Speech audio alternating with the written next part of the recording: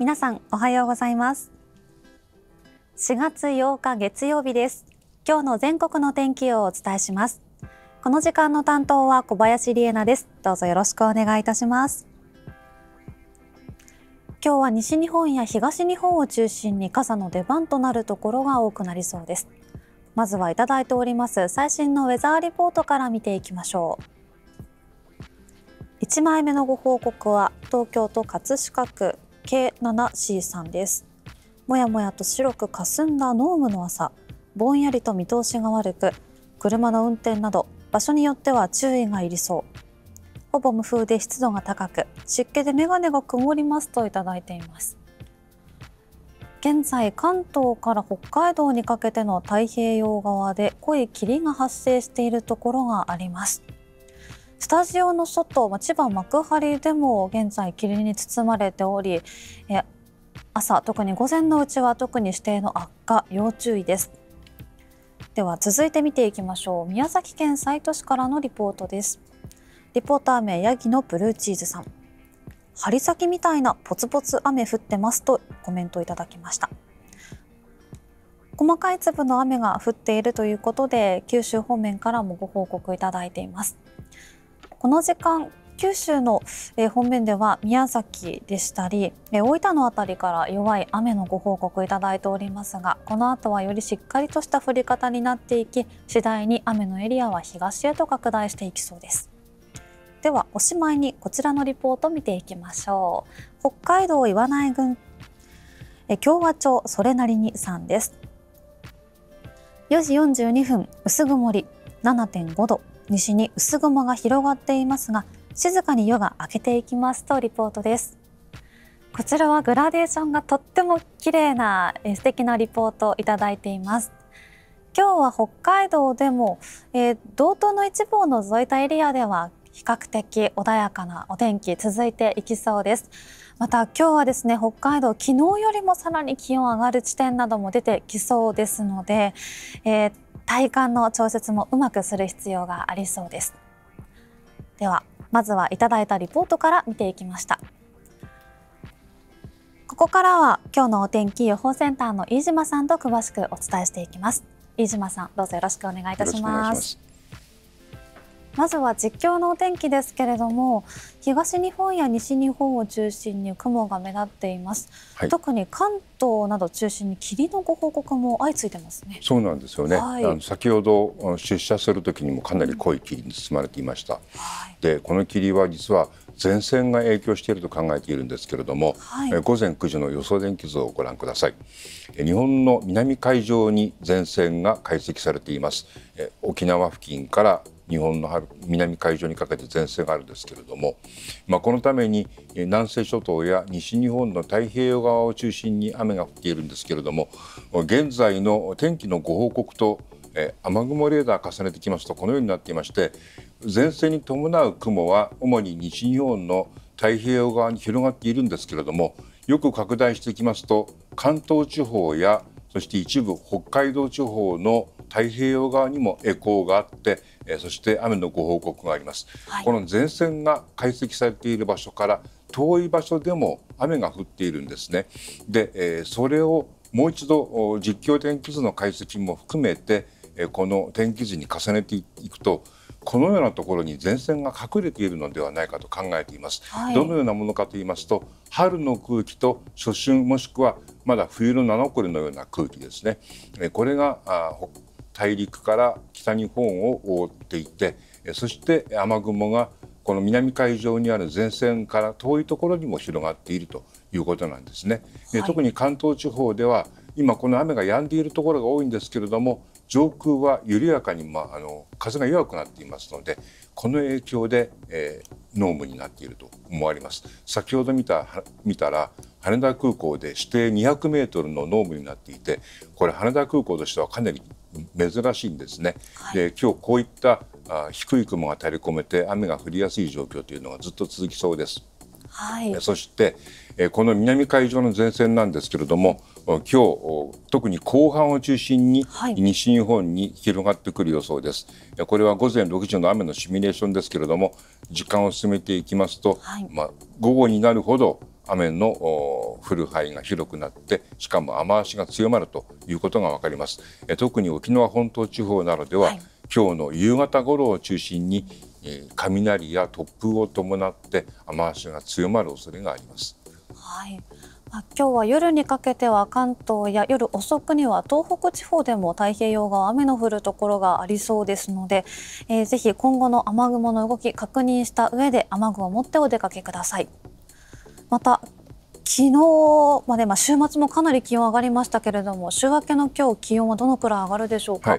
今日のではね、天気のアイコンで見ていきたいんですけれども、西日本から東日本にかけてはやはり前線がかかって曇りや雨となりますので、昨日と比べると気温がやや低いところが多いですね。そうは言っても、極端に低いというわけではないんですけれども、日差しがあまりないので、昨日と比べるとやや、ひんやりと感じられるかもしれません。一方で北日本では日本海側を中心に日差しがありますので、昨日と同じか昨日よりも気温が高くなるところが多いようです。東京と旭川が同じ気温ということで、今日は北日本かなり上がりますね。そうですね。で、東京の21度の予想というのはちょっと注意が必要なんですけれども、今かなり低い雲が垂れ込めて、霧も発生しているんですけれどもね、こういった状況が続くと予想よりも気温が下がってしまう可能性がありますね。今後の気温の変化も注目してお過ごしください。特に北日本エリア、雪の残っているエリアでは融雪にも引き続きお気をつけください。では最後に今日の空読みのポイントをお願いします。今日はやはりこの前線が近づいてくるというところで、まず西日本では太平洋側を中心に黒雲になるとそれだけ雲が厚いということで、強雨や雷雨のサインということになりますね。そして、北陸地方や中国地方、東海地方などではこの前線が近づいてきて雲底が下がると雨が近いサインということになります。そして東日本から北日本の太平洋側は、低い雲がかかるとにわか雨や霧雨の可能性ということなんですけれども、ただこちらはね、もうすでにかかっていますので、その中でもやはり空が暗くなるほど雲が厚いということになりますので、霧雨がそれだけ降りやすくなるということが言えるかもしれません。雲の位置でしたり、その空の明るさといったところもぜひ注目してお過ごしください。以上、ここまで予報センター飯島さんとお伝えしました。飯島さん、ありがとうございました。では改めて今日のお天気アイコンで見ていきましょう。4月8日月曜日の今日の全国の天気です。西日本や東日本を中心に傘の出番です。今日は前線が北上する影響で、九州は朝から雨の降るところが多くなります。次第に雨のエリアは東へと拡大していきます。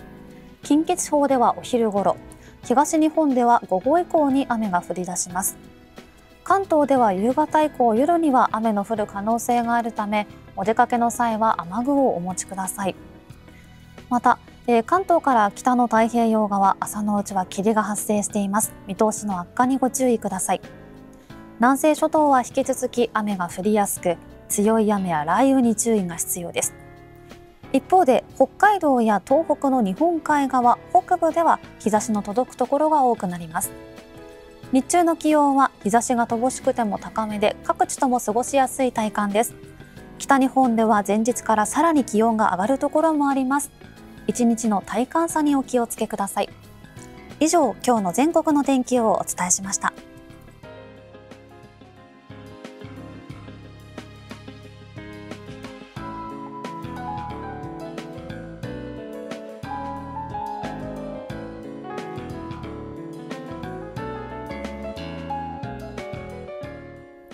皆さん、改めましておはようございます。4月8日月曜日のウェザーニュースライブモーニングです。担当は小林理恵奈です。改めてよろしくお願いいたします。さて、週明け月曜日のお天気ですけれども、なかなか今日もすっきりしないところが多く、私も今日朝起きて外の世界が真っ白と言いますか、なんかもやっとしていて、とっても驚きました。外に出てみると、いろんなビルの明かりがぶわっともやっと光が広がっている感じがして、今日はなんだか地上付近でも見通しが悪いほどに霧が濃いなと感じながら出社してきたんですけれども、この霧もこの後番組内でも注目しながら、今日は雨のエリアが徐々に拡大するような一日となりますので、今後の雨の状況、特に強いエリアが出てくる可能性もありますので、お伝えしていきたいと思います。さて、今の幕張の様子見ていきたいと思いますが、明るくなってますか？カメラで見ると結構明るいですね。それでも向こうの方面なかなか見通しが効かなくなっています。いやでも朝というか深夜と比べるとね、まだ解消にはなってきてるのかなという印象ではあるんですけれども、いやそれでもいつも見えているようなビルだったりっていうのがほとんど見えておりません。こちら雲も隙間があるのがこの時点でも分かりますね。嬉しいということはやはり低い位置に厚い雲がべったりついているというわけではなくって、この映像からも濃い霧が立ち込めているんだなということがはっきりとわかるかと思います。思ったより雲隙間がありますね。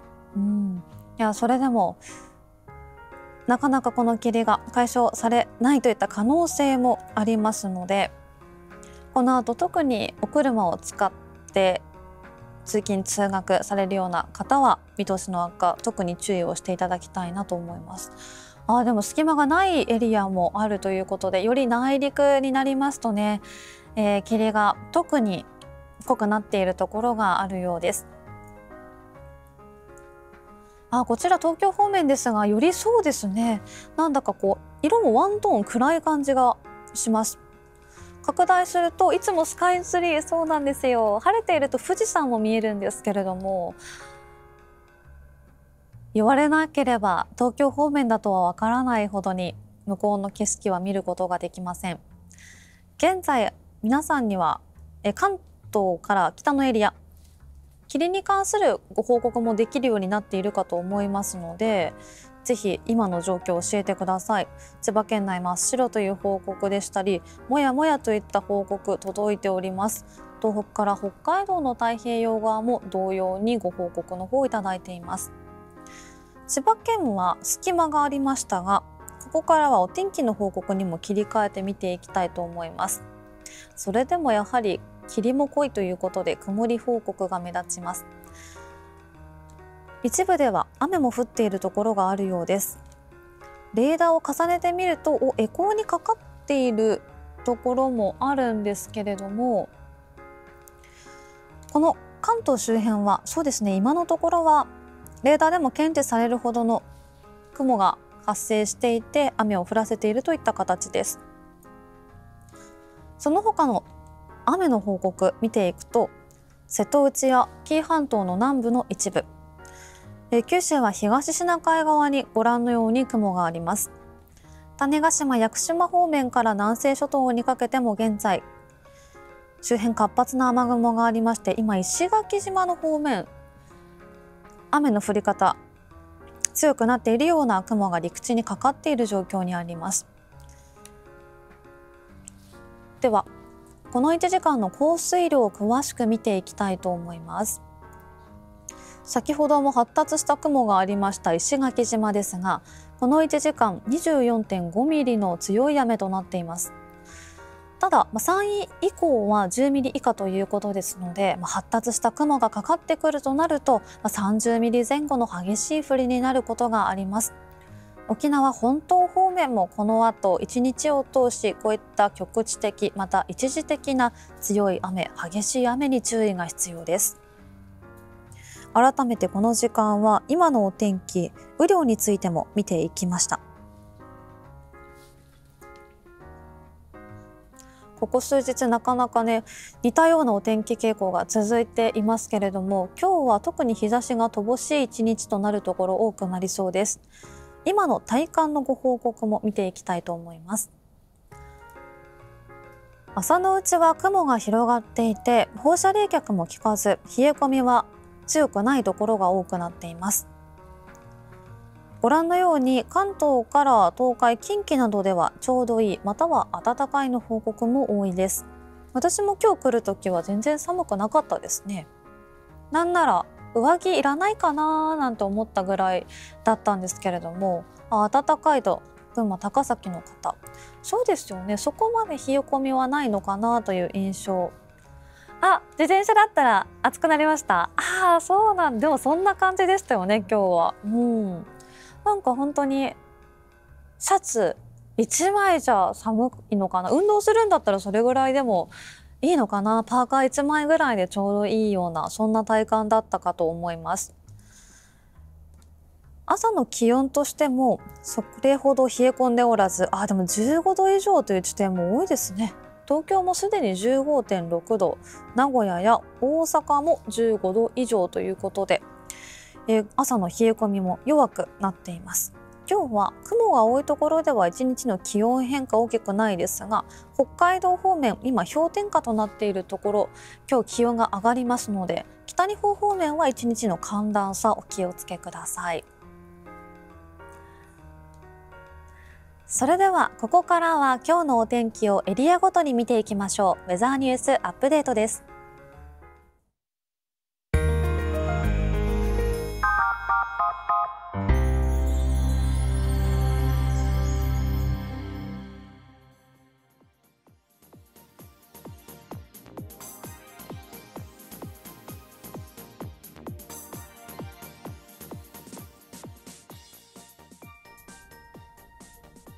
北海道の今日の天気をお伝えします。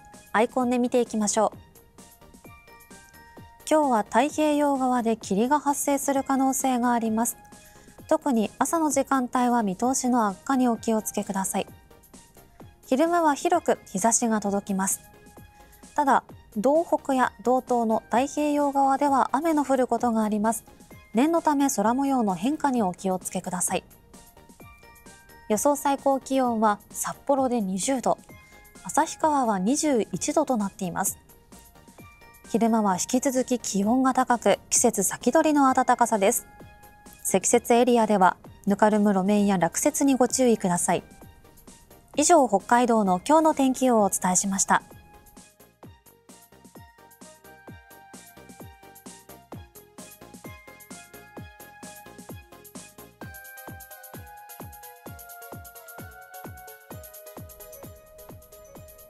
東北エリアの今日の天気をお伝えします。アイコンで見ていきましょう。今日は日本海側で日差しが届きます。ただ、太平洋側を中心にすっきりしない空。朝は霧が発生する可能性があります。夕方以降、夜遅くにかけては雨の降ることもあるため、外出時は折りたたみ傘を忘れずお持ちください。予想最高気温は仙台で18度、秋田は22度となっています。今日も日中は気温が上がって各地とも20度前後、過ごしやすく感じられそうです。以上、東北エリアの今日の天気をお伝えしました。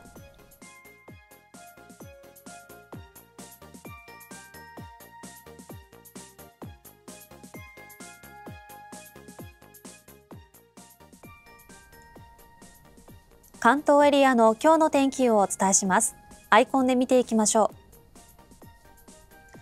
今日は低い雲が垂れ込めてすっきりしない空。霧が発生する可能性があります。また、ポツポツパラパラと雨の降ることもあります。また、夜にも雨の降り出す可能性があるため、外出の際は雨具をお持ちください。東京の予想最高気温は21度となっています。昼間の寒さは控えめで過ごしやすい体感となりそうです。以上、関東エリアの今日の天気をお伝えしました。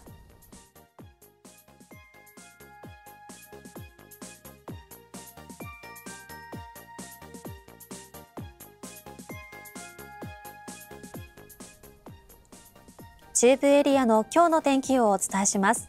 アイコンで見ていきましょう。今日は日差しが届いても天気はゆっくりと下り坂。だんだんと雲が厚くなって午後ほど広く雨が降り出します。外出の際は傘を忘れずにお持ちください。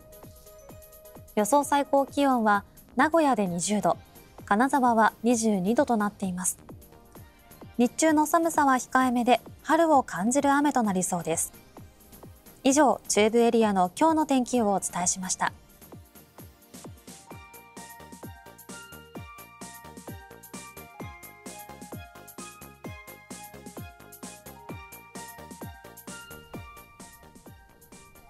近畿エリアの今日の天気をお伝えします。アイコンで見ていきましょう。今日は天気が下り坂。だんだんと雨が降り出し、南部では一時的にざっと強まることもあります。週明けの通勤通学には傘を忘れずにお持ちください。予想最高気温は大阪、京都で20度となっています。前日から気温は下がっても、日中は引き続き20度前後まで気温は上がり、過ごしやすい体感となりそうです。以上、近畿エリアの今日の天気をお伝えしました。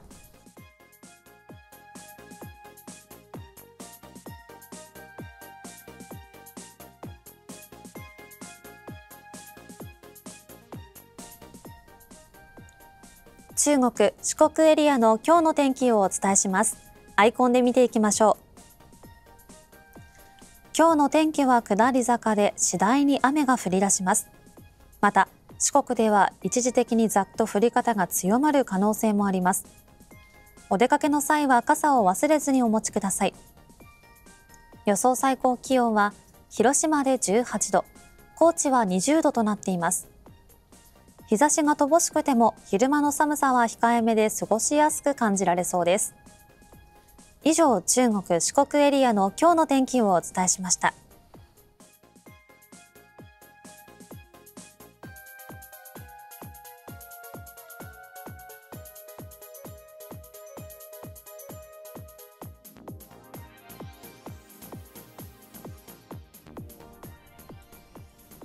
九州・沖縄エリアの今日の天気をお伝えします。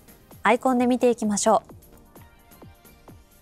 今日の九州は雨が降ったり止んだりで、傘が必須の一日です。一時的にざっと雨が強まることもあります。予想最高気温は福岡で19度、鹿児島は21度となっています。日差しが乏しくても20度前後で過ごしやすい体感です。続いて沖縄です。今日も雨が降ったり止んだり、一時的に激しく雨が降り雷雨になる恐れがあります。視界の悪化や低地での冠水、道路冠水にも注意してください。天気が荒れているときは外出を控えて屋内で安全に過ごすようにしてください。那覇の予想最高気温は24度となっています。今日も昼間はジメジメとした体感となりそうです。以上、九州・沖縄エリアの今日の天気をお伝えしました。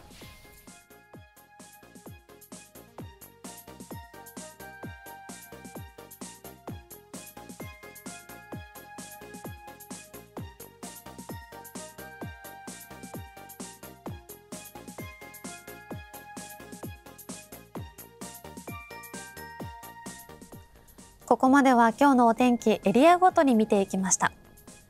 さて、朝のこの時間、関東から北の太平洋側の霧にも注目していったんですけれども、今現在ウェザーニュースアプリユーザーの皆さんに空ミッションにてエリア限定で霧について伺っています。今の霧の状況はという空ミッションです。オープンしているのが関東、東北太平洋側、北海道となっています。真っ白かもやもやっとしているか、うっすらか出ていないか、こちらの4択となっています。お車の運転等にはこの後も十分にお気をつけください。状況が変わったら再度報告をお願いしますとあります。ぜひ、今後いつ解消してくるのか。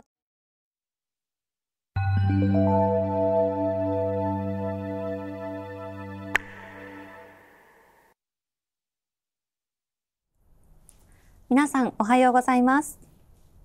時刻は6時30分を回っています。引き続きウェザーニュースライブモーニングをお送りします。担当は小林理恵奈です。どうぞよろしくお願いいたします。先ほどはエレファントカシマシさんで4月の風危ないをお聞きいただきました今一瞬雨か風か迷っちゃったんですよ危ない危ない風でした。風だったよ風だったよ。エレファントカシマシってこのカシマシカシマシ何かもちょっと危うかったんですよね。ラジオとかでよく聞いてたんですけど、パーソナリティの方みんなどうやって振ってたんだろう。イントネーションでもそんな不自然じゃなかったですよね。何でもいいの何でもいいんかなすごい難しかった。今度有識者に伺いたいと思います。エレファントカシマシかなカシマシかな私の記憶をたどった感じで一か八かで言ってみました。でも新生活応援的なね、なんかこう背中を押されるような一曲でしたね。なんかこうお天気カメラもずっとモヤモヤしてるから、この時間はこういい笑顔で登場しようと思って元気いっぱい挨拶してみたんですけれども、なんかやっぱり霧っていう感じでね、鹿島市だよっすよねアントラーズも昨日はダメだったお互い様だお互い様だよね、町田が調子いいんですよね。びっくりびっくりで、次国立で町田なんですよ、ヴィッセル。怖い。だって昨日川崎に勝ってたんですもん。鹿島市ですいや千葉市なんですけど、ここは鹿島市もこんな感じなんですかね。どうなんでしょう。関東を中心に現在霧も発生しているお天気ということで、今幕張のお天気カメラどっちでしたっけ、東京もう適当に言ってもバレないぐらいにはありますよねバレます？バレるんですか？あ、そっか、方角でバレるんだバレちゃうんだ、残念やっぱりどんなお天気でも適当こいてちゃいけませんからねあ、でも太陽の位置は分かる具合ではあるんですね。もっとこう高く雲がなっているかなと、高くなるのかなと朝は思っていたんですけれども、上空は少し雲うっすらとしているためか、ご覧のようにぼんやりと太陽の姿は捉えることができていますね。暖かくなってきたからみんな活発ですねねえ、活発だよ。いやでも東京方面もう一度見ていきましょうかね。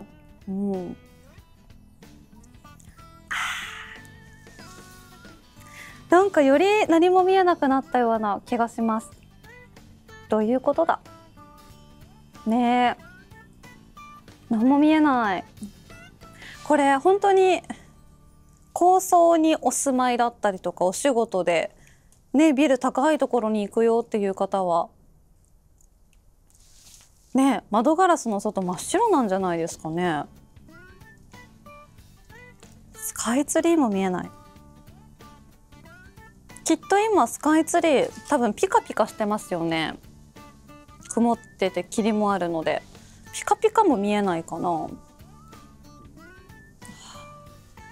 何も見えないね。なんも。なんかこれ拡大してるのか引きなのかも、よりなのか引きなのかもわからないぐらい。引きでこれなんてこったいなんてこったいね。本当だ、いつものイオンも見えないです。はあ、ね、これはもう真っ白なんじゃないですか。あ、服装も霧と同化してる。確かに今日私淡いトーンのお衣装なので、そうですね。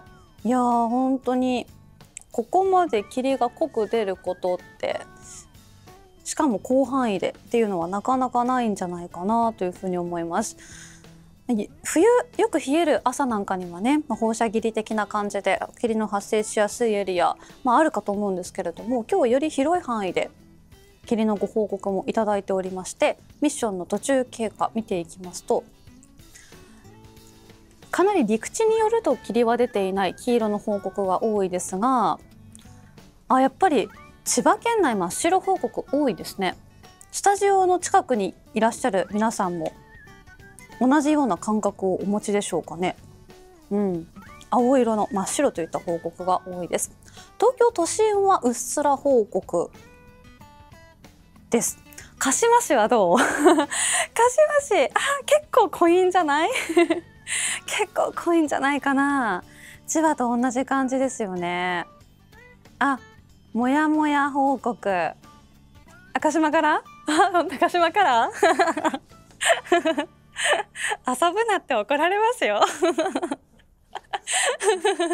本当ですね。いやでも今後のでもいいところにいますもんね。今上位じゃないですか、鹿島もね。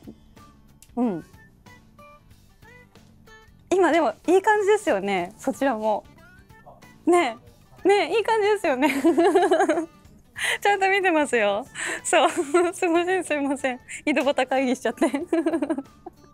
そうなんですよ。なんかサッカー結構なんだろう、応援してらっしゃる方ってあんま聞かない。この会社でお腹も少ない気がします。野球はね、キャスターさんでも最近ね見てらっしゃる方多いですけれども、宇野沢さん本当にお会いできてないんですよ。そう、またウェザーニュースでフォーメーション組んでほしいのに今度会ったらお願いしようと思ってます。そうなんですよ。全然お会いできてなくって、でもそんな鹿島カラーのモヤモヤ報告も意外と抽出するといただいてましたね。そんな中でも千葉、茨城が突出して真っ白報告が多いのかなというふうに思います。ではそんな千葉県内からの方いただいたリポートを見ていきたいと思います。こちら千葉県印西市よりいただいております。今朝の千葉ニュータウン中央駅周辺です。濃霧です。晴れていますが霧で日差しぼんやりですといただいております。こちら駅周辺ということですけれども、地表付近もやはり白くぼんやりしています。この具合を報告するのは難しいですよね。真っ白なのかもやもやかな、うっすらではないか、もやもやぐらいですかね。いやそれでもちょっと明るさはあるのかなというふうに伺えるお写真なんですけれども、それでもソーラーパネルは今日は全然活躍できなそうですよね。霧に包まれた、ご報告です。真っ白はこれね、そうですよね。これはもうもやもやを通り越して真っ白という感じですな。では続いてのリポート見ていきたいと思います。こちらは宮城県多賀城市よりいただいております。リポーター名わんこさん。だいぶ霧が薄くなり見通しが良くなりましたといただいています。こちらは見通しが良くなった、少し回復に向かっているとのご報告です。よかった。確かにこの感じ何キロぐらい 1,2 キロ私この感覚まだつかめてないんですよ。向こうまでどのくらいですかね。1,2 キロで合ってるぐらい人間のサイズがこれぐらいですもんねきっとねえ、いやでもこう数百メートル先が見えないといった感じではどうやらない気がしますよ。ね、だって鉄塔も見えてるもん。ということはこうだんだんとね霧も解消されていってる感じかな。1.5 キロぐらい2キロじゃあちょっと感覚合ってますかね。嬉しい。勘だったんですけどでも桜もねちょうど綺麗に見えている風景なんかも写真で捉えることができておりますので、こちらは良かった、回復に向かい始めているとのご報告でした。では続いて見ていきたいと思います。こちらは真っ白かな、北海道深川市よりいただいています。ぼちぼちひろさん。今朝はガスで真っ白、視界が悪いです。お日様も見えない。皆さん今日も元気で良い一日を無理なくお過ごしください。こちらはそうですね、内陸になりますので、海からの湿った風の影響というのとはまた違った要因も重なっているのかなと思うんですけれども、こちらはまさしくもう真っ白といった霧のご報告になっています。北海道でもほぼ全域で空ミッションにて霧の状況を伺っておりますので、ぜひ教えてください。ただこの後は気温が上がっていきますので、朝のうちでおおむね解消されるところ、北海道は多くなっていくんじゃないかなと思うんですが、ぜひその様子もね追ってご報告いただければと思います。ここまでは霧の状況を見ていきました。ここからは雨エリアからのリポートを見ていきましょう。こちらは熊本県熊本市中央区まーちゃんさんからです。雨で道路が濡れています。また雨が降り出しましたといただきました。今日の九州は雨が降ったり止んだりとなりそうです。道路が濡れるほどには雨が降ってきたということで、ポツポツレベルの雨報告です。続いてのリポートはこちら。沖縄県中上郡西原町の愛さんです。雲に覆われて暗い朝ですといただきました。せっかくのいい海といい青空見たいところですけれども、この時間も暗い朝になっているようです。雲が薄い部分もなんとなくありそうな感じもあるんですが、やはり全体としては雲に覆われています。今日の夕方頃をピークに沖縄本島方面でも雨の強まり、雷雨にどうぞ十分お気をつけください。ここまではいただいた皆さんからのリポートを見ていきました。続いて今日の傘マップ見ていきましょう。大きな傘が必要なエリアが南西諸島、また九州から西日本、そして中部地方の一部より西側のエリアとなっています。こちらはだんだんと雨が降り出して、お帰りの際にはよりしっかりとした降りになっているところが、ありそうです。特に太平洋沿岸地域の皆さんは一時的なざっとした強まりお気をつけください。また雨の降り出しが午後以降、夕方夜となるエリアの皆さんは折りたたみ傘必要エリアとなっています。関東などでもすでに一部朝のこの時間帯も雨の降っているところあります。ただ長時間ザーザーと降り続く雨では今日はなさそうですので、折りたたみ傘でも十分対処できるんじゃないかなと思います。ただ心配な方はね、邪魔でなければ大きな傘でもいいかもしれません。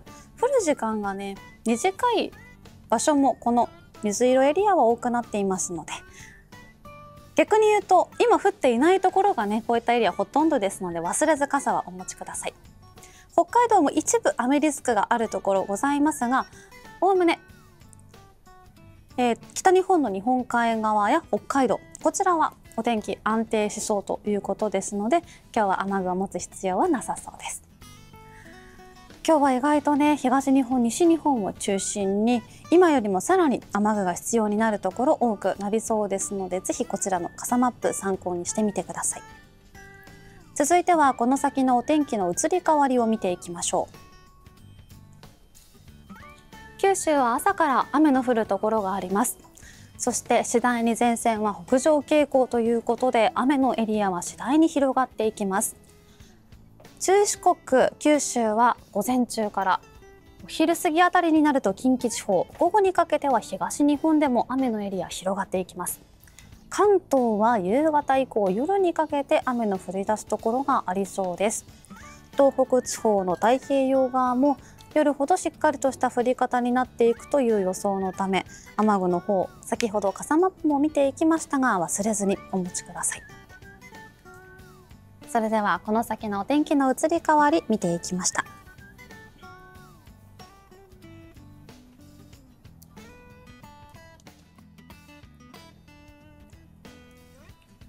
それではここからはですね、実際に映像を見ながら今のお天気の様子を見ていきたいと思います。皆さんが設置してくださっているマイライブカメラ、空カメの映像で今のお天気見ていきましょう。続々と設置数の方増えております。ありがとうございます。ほら、拡大したら結構ね、見えるんですよね。今日は結構、なんでしょう。霧に朝から注目していったり、あとは九州や沖縄方面ね、雨の降り出しなども中心に先ほどもリポート見ていったので、せっかくですから晴れている空も見たい。とまちいつものね、ここ数日この空亀さん本当にいいお天気継続してますね。いいよいいよ、いい晴れですよ。空地もいい。すごく綺麗です。ねえ、向こうの方面の山々もかっこいいですね。これ楽しみ。いや、私もとっても楽しいんですよ。JR 新青森駅付近。じゃあ新幹線とか通るんかな。ねえ。これですよね。これが駅舎かな。かな。うん。私やっぱり東海道新幹線しか目にする機会がないので、普段というか小さい時から国内近くで新幹線通る場所もあったんですよ。そう、次が函館なんだ。そうだから北陸新幹線とか東北新幹線とか、なんかボディがかっこいいじゃないですか。あれが見るととってもテンションが上がるんですよね。東京駅っていろんな新幹線が見られるので、いつかこの空亀で見たいな。やっぱり北日本はいいお天気ですね。いいな。私も行きたい。ねえ、久しく見てない田母山かな。なんか蒸気が出てます。やっぱりそうですね、内陸冷えてるんでしょうか。でもだんだんとね、日が昇ってきて明るくなってくる様子があります。長岡はちょっと波打っているような雲がありますね。より北日本方面と比べると薄雲が目立つような印象です。関東は真っ白ですね。真っ白。でもちょっと明るいところが見え始めるのかな。徐々に青空ある。これは空亀のお天気変化見やすいですね。じゃあもう霧もこの辺は全然大丈夫そう。場所によっては今いい天気なんだ。そうですね、みんないい位置に。私クリックする空亀毎度同じような気がする。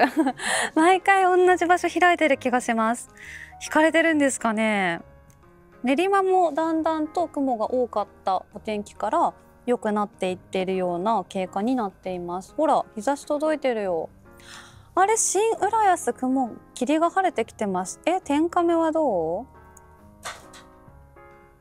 これ海浜幕張周辺です。まだ濃い。でも上の方は明るいのかな。いやでもまだ霧だよ。まだ霧でした。こちらは千葉はまだ霧報告が多いですね。近畿地方はやはり雲が広がっています。この後より雲が分厚くなっていきそうです。なんかどんどんと迫りきてる感じがありますね。迫力満点な位置に置いていただいています。久留米のあたり少し青空見えてますけれども、九州ではやはり早いところ、長崎市内などではだんだんと雲が分厚くなってきて、色が暗くなっているのがわかるかと思います。雨雲ですね。これ雨降ってきてそう。この1時間でこの1時間で空の色も一変。ほら、だんだんと太陽の位置が上がってきたというところもあるのかもしれませんが、お天気が悪くなっている様子が分かりました。いただいたライブいただいてないですね。設置していただいた空亀の映像で今のお天気見ていきました。こちらライブカメラの様子はウェザーニュースアプリからも閲覧することが可能です。レーダータブのライブカメラというモードに切り替えてみてください。こちらからはすでに設置のある各地のライブカメラに加えて、小型のライブカメラ空カメ設置の映像も、加わった、これさっき見てたやつだ、私が好きなはい、そう、青空広がってるんですよね。地名も拡大したら出てくるということです。気になる場所のお天気でしたり、今日みたいにだんだんと雨エリアが広がってくるといったお天気傾向の場合は、どのエリアまで今怪しい雲が来ているのかといったところもチェックすると、お天気把握の判断材料になるかと思いますので、ぜひ皆さんもレーダータブのライブカメラモードぜひご活用ください。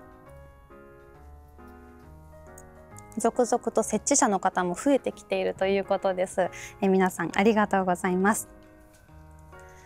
さて、先ほどは霧が晴れてきた、あるいは北日本晴れてるといったね、ライブの映像も見ていきましたが、こちら雨のエリア、今一度注目していきたいと思います。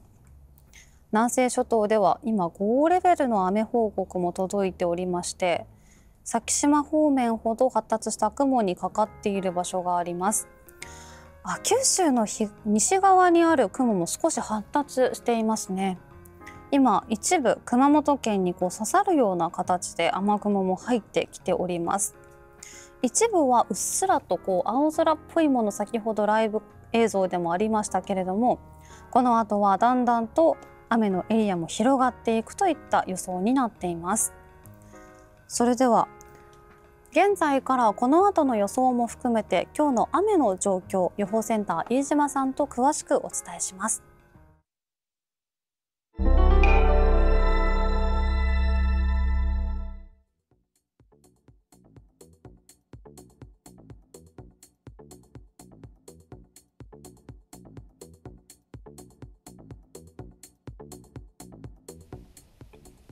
今日は西日本から東日本にかけて次第に雨のエリアが広がっていく予想です。飯島さん、今現在も九州方面など雨の降り始めているところもありますね。かなり活発なエコーがかかっていましたね。これは前線によるものなんですけれども、午前9時の予想天気図をご覧ください。九州の南に前線が伸びています。で、この前線の北側にかなり活発な雨雲が広がっているようですね。で、この前線上で低気圧が発生して今夜9時になりますと九州の南に低気圧が予想されています。前線の位置そのものはほとんど変わらないんですけれども、西日本の太平洋側を中心に今日の後半を中心に雨足が強まりそうです。で、この後の降水のシミュレーションを見ていきますと、これ午前7時なんですけれども、午前7時の段階で九州では東シナ海側を中心に活発な雨雲が予想されています。そして時間を進めていくほど西日本では雨雲が北東方向に広がり、特に午後になりますと沖縄など南西諸島で雷を伴った強い雨が降る可能性がありますね。海上では強風や突風にも注意が必要になります。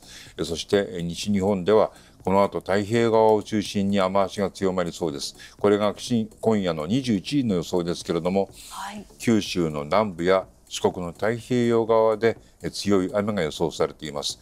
で、少し専門的な天気図で見ていきますと、これが MSM というシミュレーションで今夜の21時の予想です。